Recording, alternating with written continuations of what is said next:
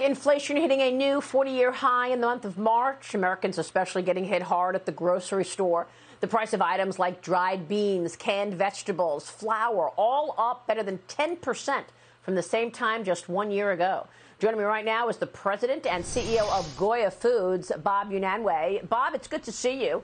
Thanks very much for being here. Assess the situation. How do you see inflation today? Good to see you, Maria. We are on the precipice of a global food crisis. God created humanity. Humanity has created every way to destroy itself, from nuclear, biological, chemical. But now we've waged a war. We've weaponized food. In the Ukraine, between the Ukraine and Russia, they represent 50% of the world's production of fertilizer, 30% wheat, 20% corn, 2.5 million acres of sunflowers, other food and minerals. They also have sand for fracking, sand for glass. And, you know, they have, with Russia's doing with their land bridge, they're also cutting off the Ukraine to the sea.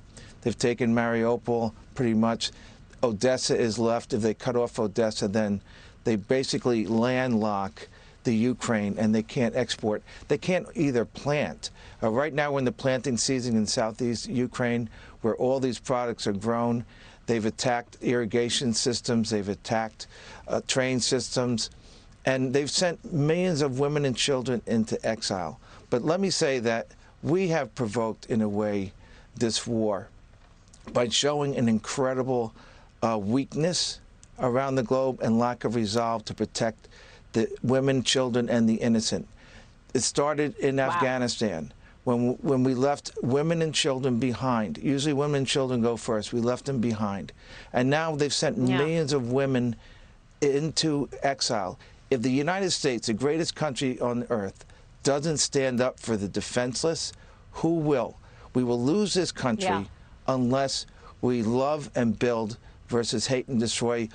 We've given the green light around the world for people to abuse and exploit women and children. We've given that green light by showing our weakness.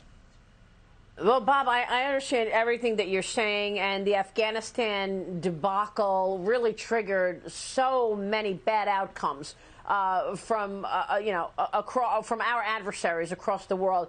But what I'm really trying to understand is what's going on with the price of food. We're looking at double-digit increases in terms of the price. You are bringing into this conversation a much bigger issue and a potential food shortage crisis. Are you talking about a food shortage crisis where Americans are not going to have access to food, never mind paying up in the double digits for the price of food?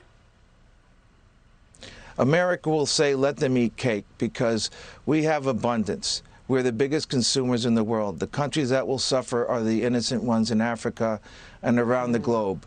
We are the biggest consumers of drugs, of trafficking, of everything. We're gluttonous. We're going to have to tighten our belt and consume less.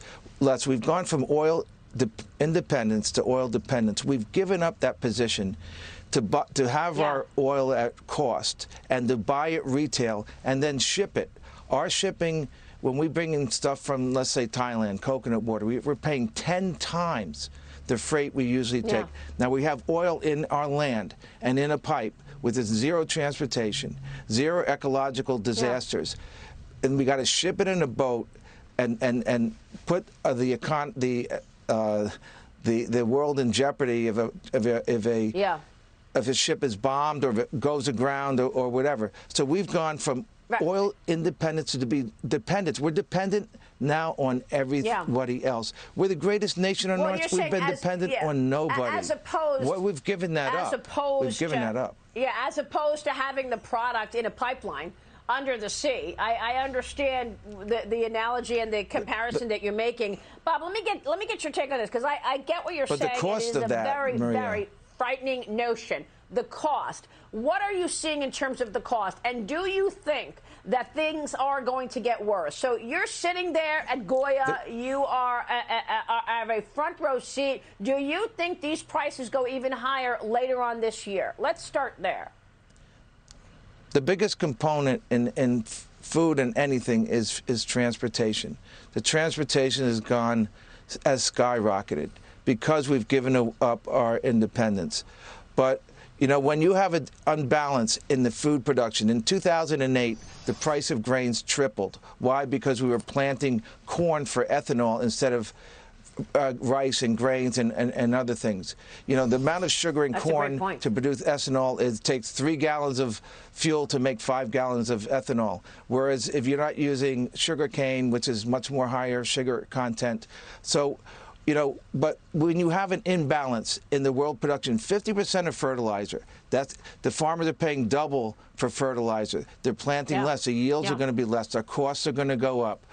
You know, with 30% of the world's wheat production, if that goes unplanted in the Ukraine and corn and other things, that we know our world is very it's a very tight balance.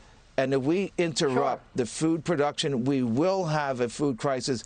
Prices will go through the roof. We can afford it as a rich country. We're so abundant. But other countries, unfortunately, will not. And we will be the last ones affected. But like Marie Antoinette said, let them eat cake. Wow. Ryan, jump in. Curious. I mean, we hear about reshoring, Bob, of manufacturing and bringing everything back to the U.S., which doesn't really seem to be happening. Can you do the same thing with our imports of agriculture? I mean, can we reshore a lot of that so we're not dependent on the world and we're not in a situation like we are today with the whole Russian-Ukrainian war? I'm sorry, I didn't quite get the question. I'm sorry. Well, can we start to bring some of those imports back to the U.S. where we actually do more planting here and we're not dependent on the rest of the world for our agriculture needs? Well, the U.S. is the largest, one of the largest producers of food, but we're also the largest consumers. But if you interrupt the production of fertilizers and other crops around the world, it's going to disrupt that. So, you know, we need to. The problem is we've outsourced a lot of, besides food, a lot of other things, and that's driven up the cost of things, from drugs into China and chips. Yeah. I was hearing this morning about Ford. You need 3,000 chips in a car to make the new Ford 150. And we're not making chips. We're depending on others. We're depending on others for food. We have the food. Well, we will be. We've been talking. It's not as big an issue here. Yeah, well, we've been talking about this reliance now for several years. I do not understand why we're not seeing more progress. I mean, why we are reliant on the CCP, America's #1 adversary, for our prescription drugs is just mind-boggling. 70% of the underlying components of our prescription drugs are made in China. Bob, I mean, it's outrageous, but we're going to keep a spotlight on it and hope that Americans understand these issues. Bob Unanu, thank you, sir, for your part in all of this. President and CEO of Goya.